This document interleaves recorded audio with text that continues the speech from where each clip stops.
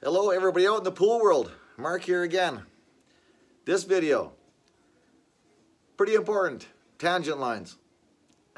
It's the way we're going to learn to keep from scratching or to play shape, knowing where our cue ball is going and how to get there and what to do with it.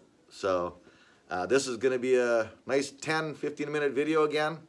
I'm on a time limit, of course. I only have about 15 minutes of video, so do as much as I can in each one and pack it in there. Hope everybody's doing good. We'll talk soon. Leave some comments, please. Like it, whatever you got to do. Let us know how it is. We'll talk soon. What I'm doing here is I'm just making a square piece of paper. So I'm using this actual light switch cover, which is perfectly square. I'm going to trace it out, cut this little sucker out so it's square. And we're going to use this for a practice drill. And once we have this cut out, we're going to use the four corners as a reference point, and we're going to draw lines through them. So any straight edge works. I'm using this putty scraper, which worked awesome. I'm just going to make straight lines, corner to corner, and that's going to give you your line of sight for your tangent lines drill, which we're going to be working on here. So we're going to do this corner to corner, so we have a perfect X going through the middle of the paper, and we know it's square. And then we're going to set this up on the break spot. So where you rack the balls, that little spot right there, we're going to put the center of that X on that spot. What you'll see here is I cut out the center of the paper so I can find the exact spot on the table to match up the dots.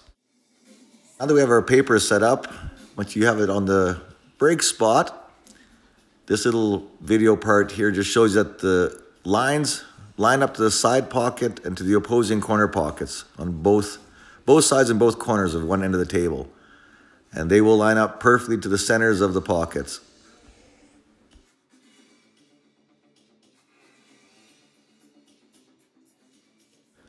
So right here I have the cue ball in a perfect line from the side pocket through the one ball to the other corner pocket.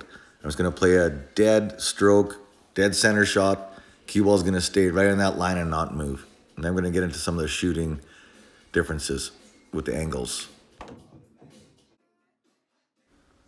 Here's where the learning begins, and you can start to see where your scratches are. So our tangent line on the paper is going directly to the side pocket. You can see the line in front of the 3 that goes right to the side. Now my cue ball is off to this side here, just above the middle diamond. So it's creating quite a good angle. But at least this shows me that when I hit almost a dead center shot, I'm going to scratch on this 3 ball. So I can avoid it or I can scratch on it. And this shows us that the tangent lines don't lie. So we have to make adjustments not to scratch next time. Now I'm creating a 1 ball angle off this 5 ball, so I can shoot the 5 in the corner. And I'm going to show that, once again, the tangent line for the 5 ball is going directly to the corner pocket with an angle like this. So you can play top, center, bottom to change where the cue ball goes. So I'm going to mark where the cue ball is going to stay every shot. 5 balls is going to be the same every shot. And we're going to see where the cue ball ends up and how to correct and alter its path so we don't scratch.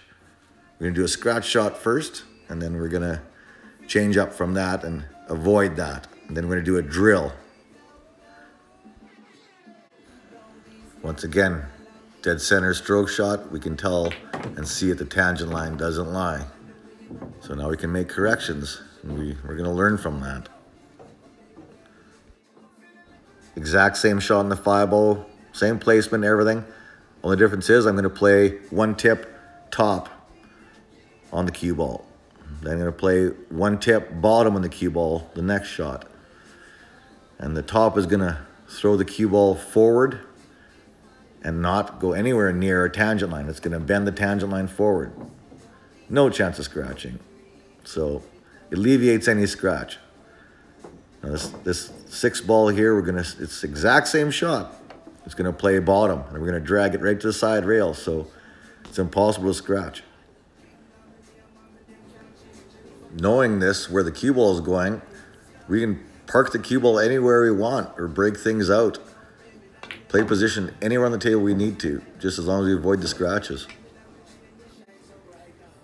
So that's working out pretty good. So we're gonna do the 5-ball shot again, and we're going to hit dead stroke, pretty much dead center on the cue ball again. We're just gonna follow the natural angle of the tangent line, which is to the corner pocket. So you're gonna scratch or break something out there, whatever you need to do. It's a good shot.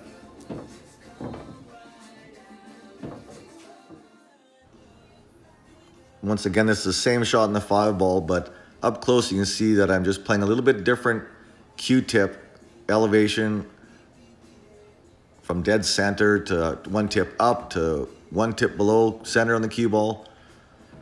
First shot, scratch in the corner.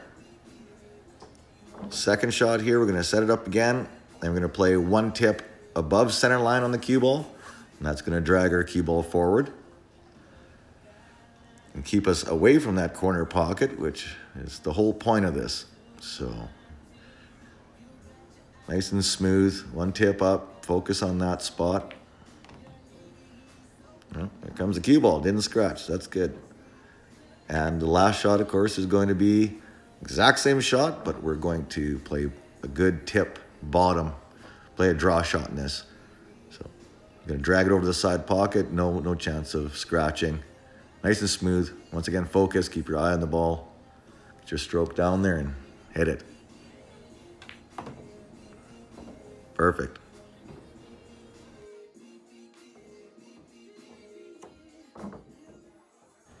So now we're going to step this up into exact position play.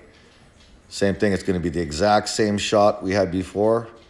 And we're going to try to do the balls in order. So we have the 1, 2, 3, 4, and 5 on the rails. Made the 8-ball, and we hit the 1-ball with it. Now we're going to take the 1-ball since we hit it, put it on the spot. We're going to try to change our stroke and our hit on the cue ball so we hit the 2.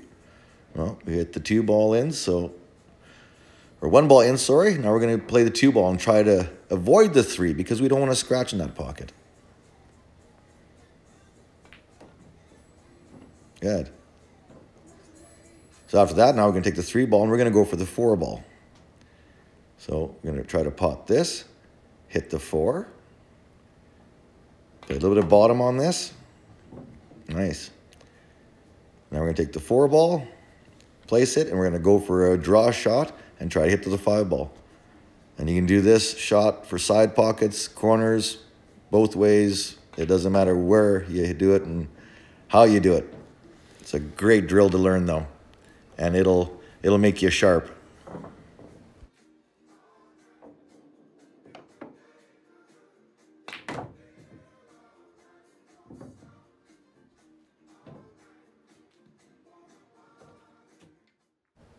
Okay, for this little segment, as you can see, I got a piece of tape on the table, and that matches the tangent line that is going to the side and corner pocket.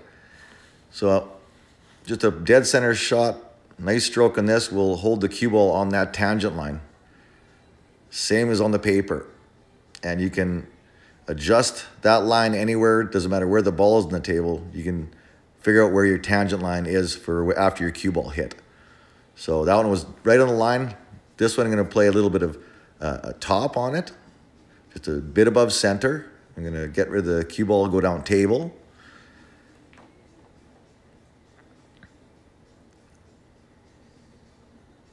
It's all about different practicing ideas, learning where the cue ball is going to go. This one I'm going to draw it straight back. It's the same drill as the corner shot one we were doing earlier. Just figuring out where to hit on the cue ball. The reaction it's going to have after you hit it.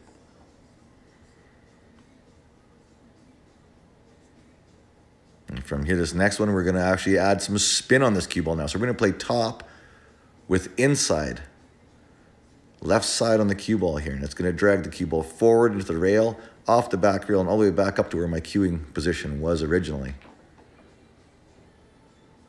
Just to show you that you can make the cue ball dance and get anywhere on the table you need to.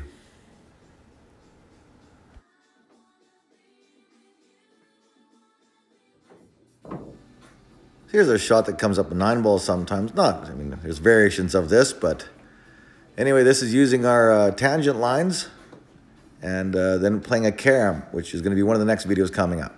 So here we go. Sometimes they just line up. See it to the 9-ball.